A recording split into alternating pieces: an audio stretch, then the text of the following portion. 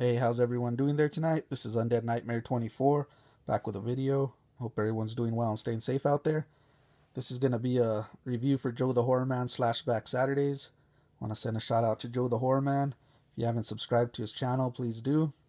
He has an awesome channel, and he puts together this fun challenge every Saturday where we get to pick a slasher film based off a certain topic there, guys. And this Saturday was his recommendation was for us to choose a slasher film that from the year 2000 to 2009, so basically 2000 slashers.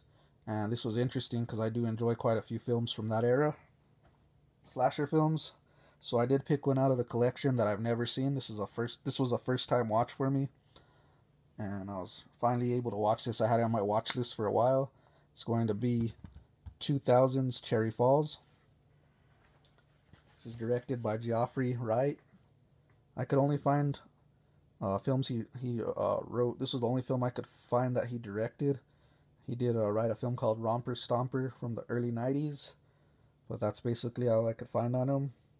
This stars Brittany Murphy. Rest in peace.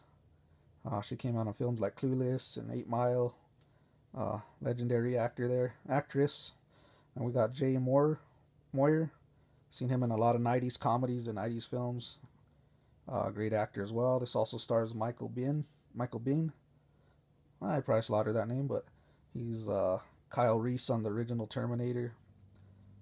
Great actor as well. Great cast in this film, guys. So let's get into the plot. I am going to keep it brief and try to not give away too many spoilers. So this is basically about a film. It takes place in this town called Cherry Falls. You have this killer that's pretty much stalking girls that are virgins. That's his target, and he pretty much kills them in the act of doing something, naughty. So yeah, he finds the name Cherry Falls, but yeah, his target is girls that are virgins, like I said. And he has some interesting weaponry. He does use some pretty cool blades in this film. And as he goes through this town, these girls keep on winding up murdered. He does tie him up and pretty much put him in the same routine, so he's kind of a serial killer. And you got Sheriff Markin, played by Michael Biehn. He's in charge of trying to solve this case and catch this killer. But as he finds out pretty hilariously that his daughter Jodie, played by Brittany Murphy, is a virgin as well. So she's a target, and this killer is straight after her, stalking her, and Sheriff Markin is just trying to protect her all he can.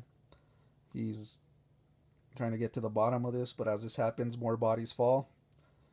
And yeah, it pretty much leads to him trying to hunt down this killer before he can get to his daughter. But on the meantime, the body count rises. And that's basically the plot I can give without giving away spoilers. It does have some interesting facts. How could I say it? Interesting story throughout the film. And I'm gonna get to the killer now. Killer is very awesome. It's dressed pretty much like a woman with long hair and a gray strip.